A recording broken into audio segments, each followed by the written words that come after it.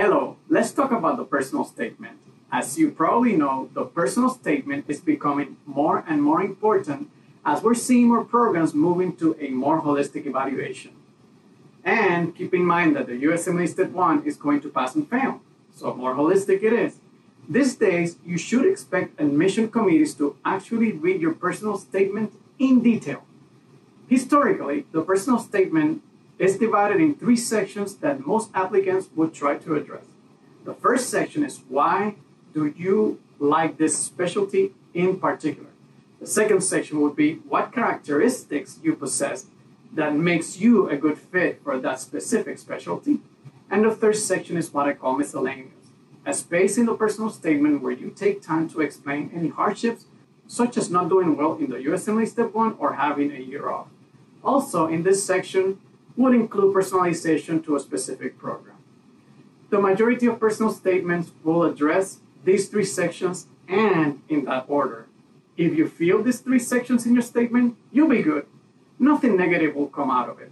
However, I do believe applicants spend too much time trying to convince program directors on why they like radiology, in my case, and personal traits they think to have that go hand in hand with that specialty. This often leads to boring personal statements that don't really stand out in a crowd. For one thing, I think it's obvious you want to pursue this specific specialty because you're applying through ERAS and you're spending all that money. Every year, I read hundreds of personal statements, with most of them having the same 3 to 5 reasons to like radiology, in my case. That's where cliches come into play, and let me tell you, they are real. Let me give you some frequent flyer examples in radiology. The famous Where's Waldo analogy, or the all too common story of a loved one with cancer and having the radiologist as the star of the show able to make a prompt diagnosis and difference.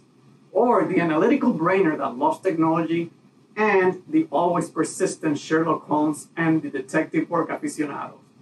None of these are wrong, and in reality relate to the work radiologists do every day.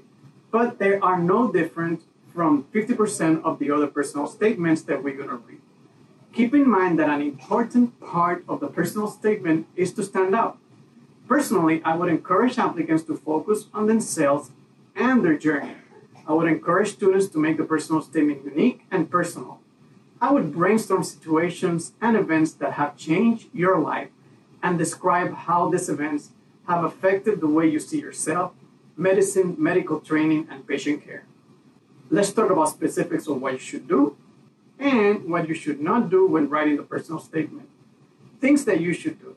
Number 1, keep it short, no more than 1 page long. Program directors read too many statements every year, and if it's too long, you're risking your statement not being read. Number 2, write and rewrite. Grammar needs to be perfect. There are no excuses. This is your presentation letter to the most important job application in your life, and it should transmit that message. If English is your second language, get somebody to help you, but do not submit a personal statement with grammatical errors. Number 3, get 1 or 2 friends, colleagues, or mentors to review and revise the statement. Remember that there are folks who are very good at grammar and others at suggesting better content so it's more engaging. You're probably going to need both. Now let's talk about things you should not do. Number 1, writing a hard-to-follow philosophical essay with complex language. Keep it simple and be clear in your intentions. This is not an English poetry competition.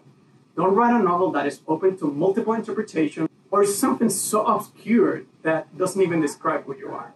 You can write a beautiful statement while keeping it simple and clear. Number 2, don't use the personal statement to make excuses about any failures in your life. It is okay for you to explain situations in your life that led to hardship, but if you do, concentrate on all the things that help you overcome hardship.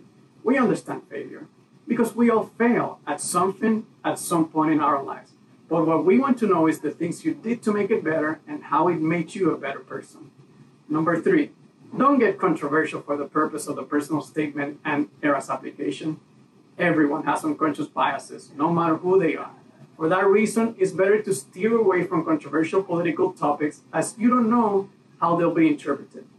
Number 4, don't use analogies that can easily be misinterpreted. Let's give some radiology example. I'm antisocial and don't like to talk to people so much, so I think teleradiology will fit me well. Or I love to travel and could work from anywhere in the world, and that will fit me in radiology because, I'm a gypsy. Or I'm looking for lifestyle, and radiology just fits that. Not that there is anything inherently wrong with any of this, but you probably should keep these statements to yourself as they can be misinterpreted by some. It's good to remember that this process is a game, much like an interview for any other job.